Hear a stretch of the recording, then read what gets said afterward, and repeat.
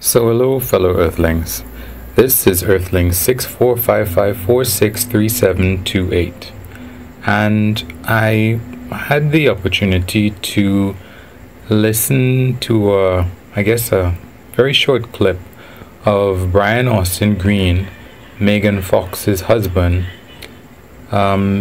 basically saying that they had split up, they'd been separated for a couple of months. And the way that he recounted it was that she had gone to shoot a movie, and when while she was there, maybe she was on the phone, and she was saying that since she had the opportunity to be by herself for that period of time, what she came to realize was that she liked that version of herself, being alone. And she wanted to try it and see how it worked out. And the way that he said that he reacted to it was that he was upset, but at the same time he wasn't upset with her because, as he was saying, she didn't ask to feel like that.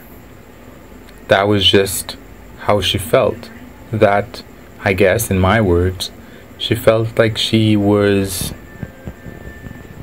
better off being alone, that she felt better. And I guess she probably felt in some ways, maybe I'm putting words in her mouth, smothered maybe by their whole relationship. I think as one of the actors who used to be the youngest actor on Beverly Hills 90210,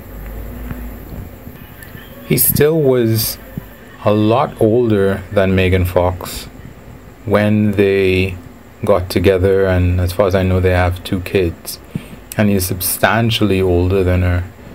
Maybe I have to look that up, maybe 10 years or so. And I think that to me it's funny if it was a woman who was the older person and a man was the younger one, as what happened with Ashton Kutcher and Demi Moore. It seems like that might be more likely to happen because, as a woman gets older, the stereotype is that her beauty might fade and a guy might have a wandering eye, and eventually they might split up. Whereas I've heard some women apparently say that, my men get better with age, like George Clooney. For some reason, people seem to think that he gets better with age. Of course, that said, I don't think what they had in mind was the experience that girl who played Mystique on X-Men, I can't remember her name, but she was also in that dystopian movie. Anyway, she was talking about a movie where she was going to be acting with a guy who played Batman, and she was saying she was so excited about being in the movie, and then unfortunately the guy had to gain a whole bunch of weight for the movie, so she didn't really get to meet him at his best. But that's not the case with Brian Austin Green. He still looks pretty good. He certainly doesn't have what looks to be a gut or anything like that. Maybe he's hiding it in clothes, I don't know, but he's, based on his face, he still looks like he's pretty lean. So it wasn't anything like that. But I have to respect the way that he seems to be handling it.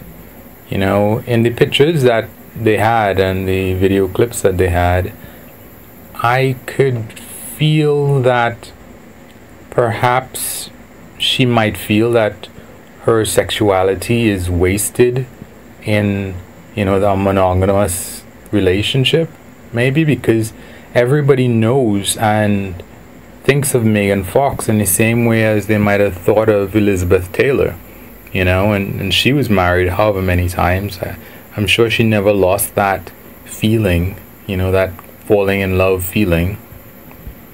Or it could be that she just feels that maybe part of her youth was gone because she got in a relationship with an older guy from such a young age, and he already had a way that he felt things should be, and she just went along with it, kind of like Tom Cruise and his young wife, and eventually they split up.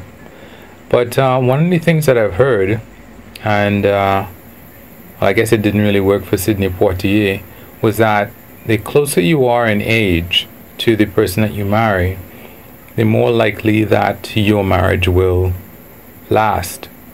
So if you're the exact same age, you seem to have a higher probability of staying married than other people, whether the man or the woman is older.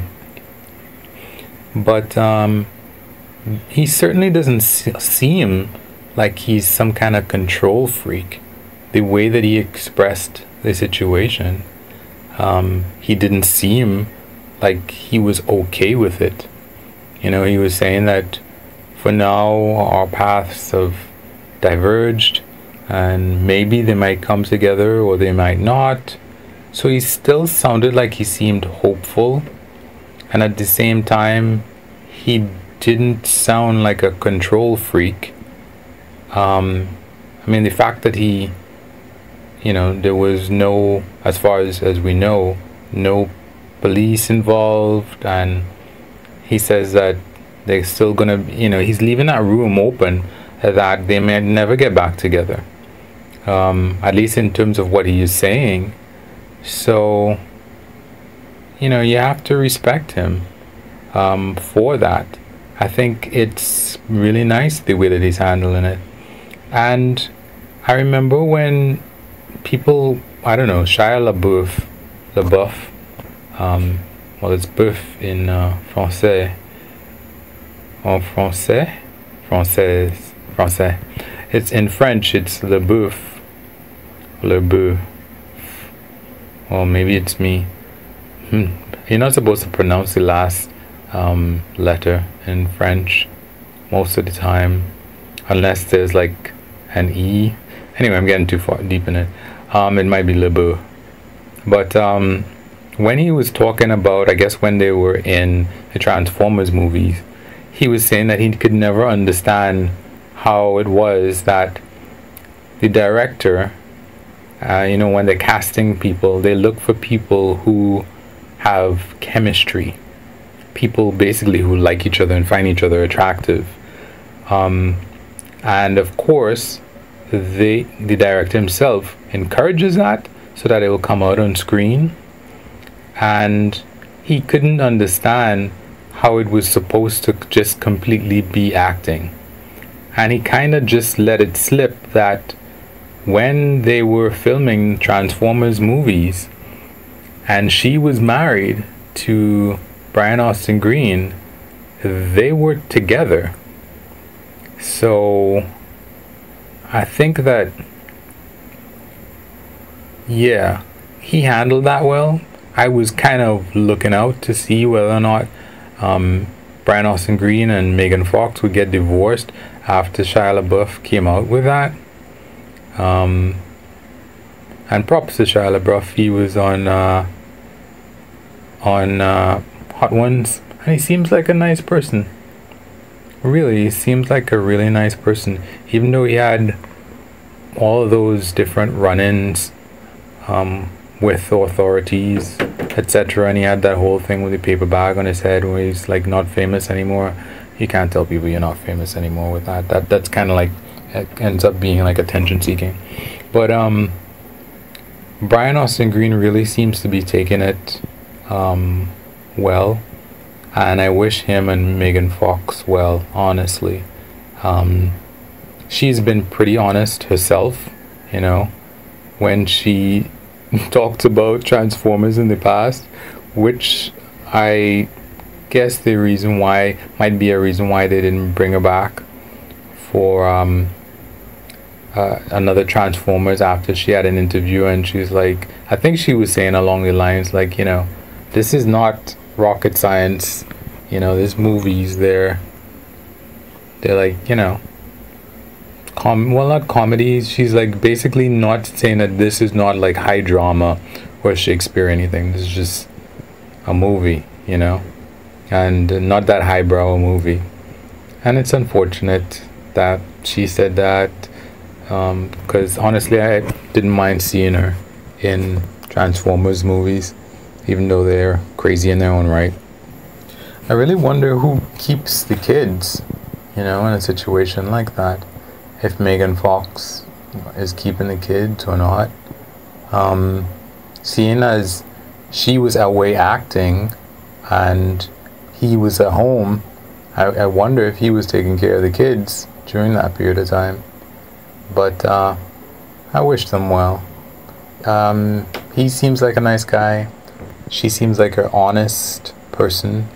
And I'm glad that she's still getting work. So anyway, guys, you can wish me luck. So you can like, unlike, you can comment, subscribe, and or share. And of course, you can do nothing. Peace.